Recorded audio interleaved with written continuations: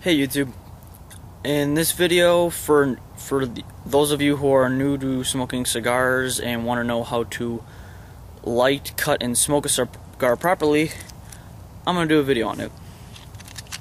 Had a couple of you guys ask me if I could do one, and I figured, hey, why the hell, why not?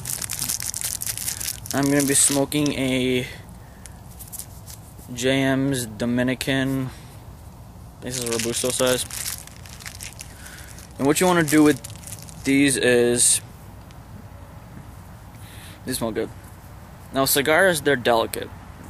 And what you want to do is, to cut them, don't use your teeth and don't use a knife, because because right here in the top of the cigar is called that head, and that's when they roll the cigar, they crimp it together, and that's what keeps the cigar intact. And to cut a cigar, what you want to use is, I prefer a double-bladed guillotine cutter from cigar. This cutter cost me about $40. It's from cigar, and they have a lifetime warranty. So, like, if the blades get dull or the cutter just gets damaged anyway, ship it back to them. They'll give you a new one or fix it for free. But anyway, what you want to do is, you want to cut it right around there, because if you cut any lower than that, the cap, you lose most of the cap, and there's a potential for the cigar to become unraveled, and then you basically just get a bunch of tobacco in your mouth, and that just ruins it.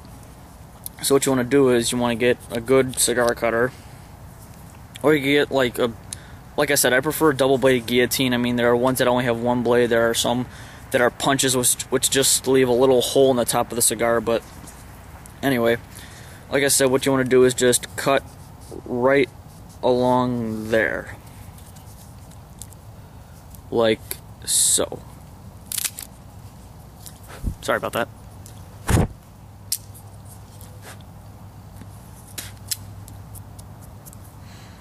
Brush off any of the excess tobacco, and it leaves a good, nice, clean cut.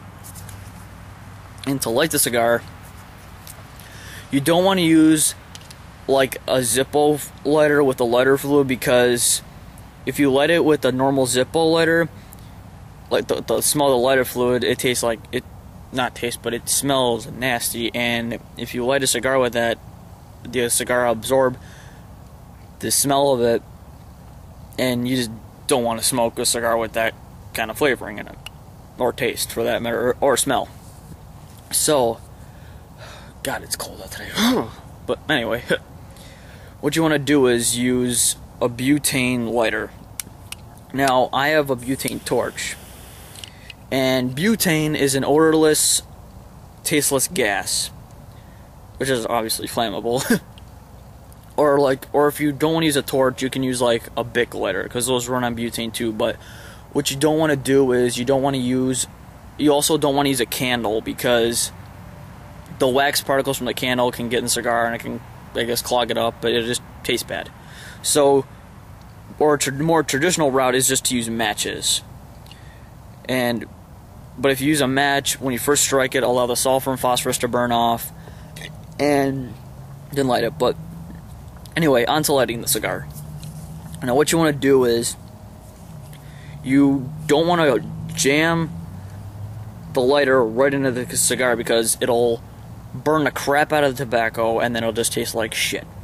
Excuse my language, but anyway, it will.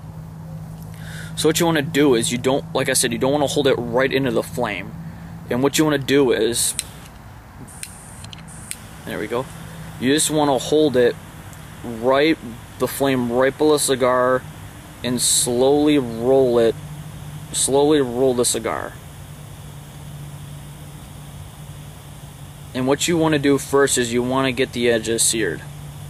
Like I said, you only want to hold the lighter this far away from the cigar, because you only want the tobacco to self-ignite, and that's what we wanted to do. And what you wanted to do is, you see how it's red? You want the whole foot of the cigar to be red. You really don't want to have any black spots, because that ensures that your cigar is fully lit. Good. Now, to smoke it, you don't want to continuously puff it. And when you puff it, you don't want to inhale it. Basically, when you puff it, it's like taking a sip of water through a straw. You pull the water in your mouth and then you just spit it out, where it's the exact same thing. You just take the smoke in your mouth, get the flavors, and then just blow it out. You don't want to inhale it because it'll make you sick. And you don't want to continuously puff it because that'll overheat the cigar and it'll just taste like crap. And what you want to do usually is, depending on the cigar, you usually want to take about 2 to 3 puffs per minute. And that ensures that the cigar stays lit. And if your cigar goes out or something, or the burn's all wonky and crap, what you want to do is, to touch it up, you simply light your lighter, and you don't want to, like I said, jam it in there. You just want to roll it around the cigar just enough so that the wrapper catches. And then, and if your cigar goes out and you want to relight it, you do the same thing. You just gently hold it about yay far away, and that relights it.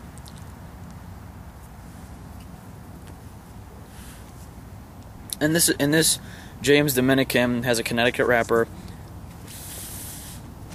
and it's a good mild to medium bodied cigar.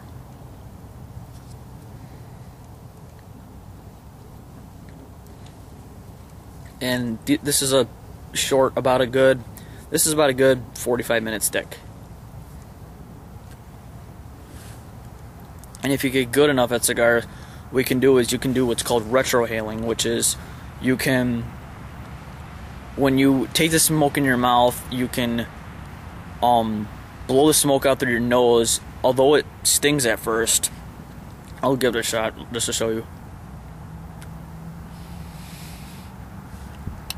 Wow, I actually didn't burn my nose. Guess I'm getting used to it.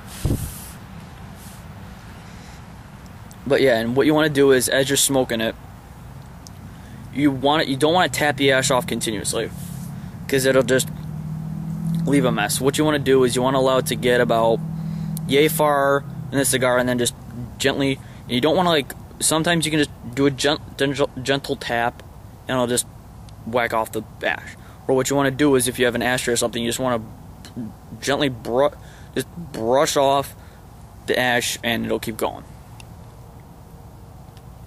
And you just want to, like I said, to smoke it, you just want to take a couple puffs every, 3 times a minute, and that keeps the cigar nice and cool. Because if you smoke it constantly, you just continuously keep taking puffs, it'll get really hot all the way down the cigar, and it'll just ruin the taste.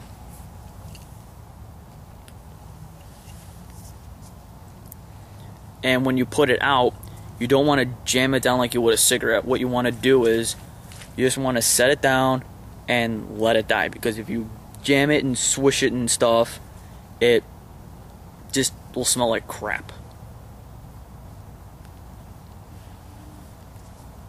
And this is good, medium.